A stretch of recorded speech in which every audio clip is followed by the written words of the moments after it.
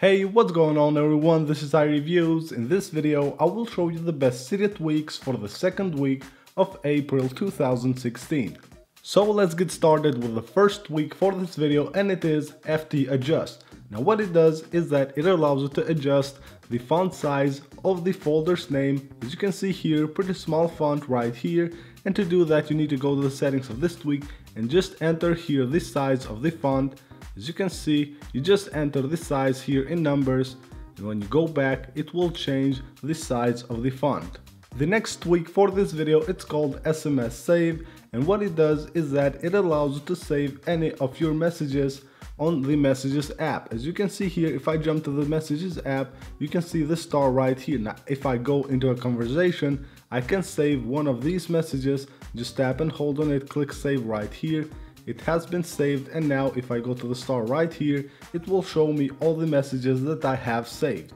Next up is a tweak called NC Color, and this tweak allows you to change the color of your notification sender. As you can see right here, the notification sender of my device has a blue color.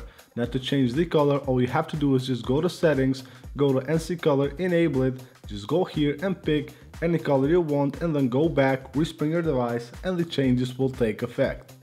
Next is Volume Mixer 2, and this tweak allows you to set different volume levels for all the media channels and outputs of your device. Now after you install this tweak, all you have to do is just go to the settings of this tweak and set an activation method using Activator. You can see if I double tap on the status bar, it will show me Volume Mixer 2, and here I can set different sound levels for the ringtone, video and audio speaker, Bluetooth headset, Bluetooth headphones, and also the phone call.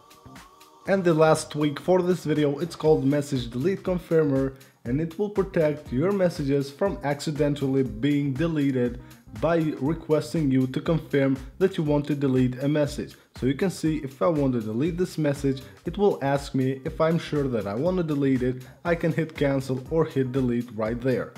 So that's it for this video guys, I hope you guys enjoyed it. For more awesome videos, make sure you subscribe. Also go ahead and follow me on Twitter. You can find the link to my Twitter account in the description of this video.